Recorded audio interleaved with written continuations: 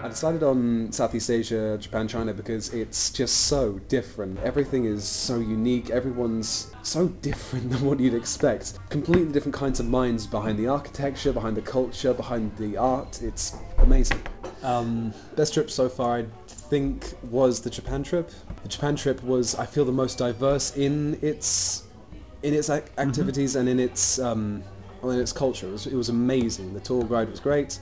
The view was fantastic. For the time of year to do everything was perfect. Done all 3 trips so far. Southeast Asia, which included Thailand, Vietnam, Laos and Cambodia.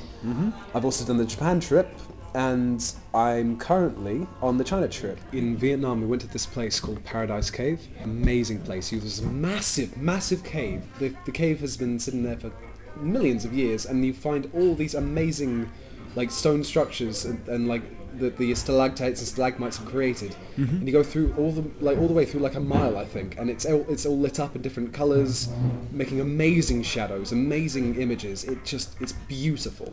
Like, it's the most breathtaking place I've ever been to. In Japan and Southeast Asia, there was a lot more commercial stuff. There's a lot more like tourism stuff, but in China, obviously in Southeast Asia there was Paradise Cave was amazing, but that was in a small place.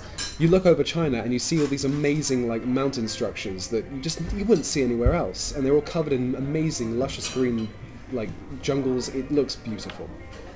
For the Southeast Asia, I'd have to say Survey was my favourite guide. He was entertaining. He got along great with the group.